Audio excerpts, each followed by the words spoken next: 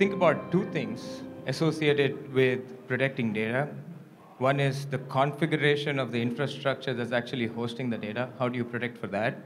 And then the identity of users and systems that have access to the data.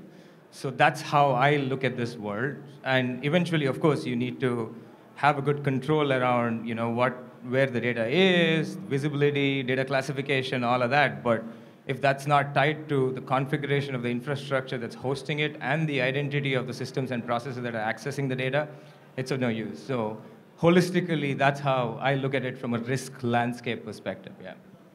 So if I can be provocative, I think data security is the wrong way to frame the problem, in that every time you give me a data security shortcoming, it's an operational failure or a security control failure.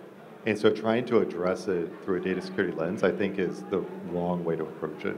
And so every time, this week we've been meeting with a lot of companies, and when we say, oh, this is like a data security company, and I don't like the framing. I think it's counterproductive. So, one opinion. Love the provocation.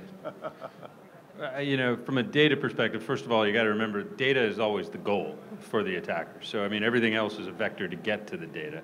So, data is certainly the most important thing that, we're all trying to protect, but it's also something that you tend to overlook the most.